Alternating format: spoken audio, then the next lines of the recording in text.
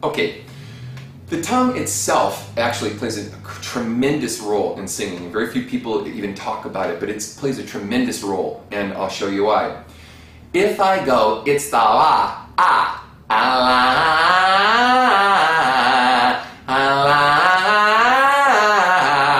I have been showing you how I want you to get your tongue flat to the base of your jaw, not where it literally gets swollen and you choke on your tongue as it closes off the air supply in the back of your throat. This is really, really important because we want to keep that throat open the whole entire time we're singing.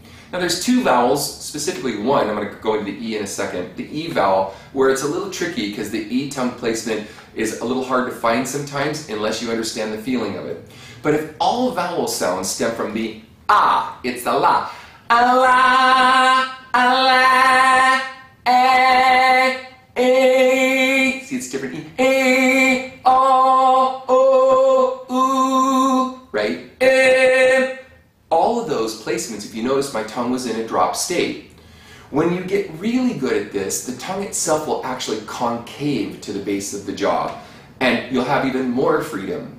When you get really, really good at this, the tongue will relax to such a state where it's not constricting the back of the throat, and it's not going where you're choking on the back of your tongue. You're not choking on your tongue in the back of the throat. What you're doing is relaxing the tongue, and it literally, kind of like a lizard, will protrude out of your mouth.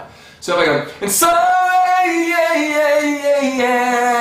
your tongue itself will help create consonant sounds, help you a little bit with vocal tract shaping or shaping the vowel themselves, and move away from the back of the throat, creating that maximum space that we're looking for to keep a contiguous flow of air in the throat so that we don't close down the back of the throat over and over again. All right, let's continue.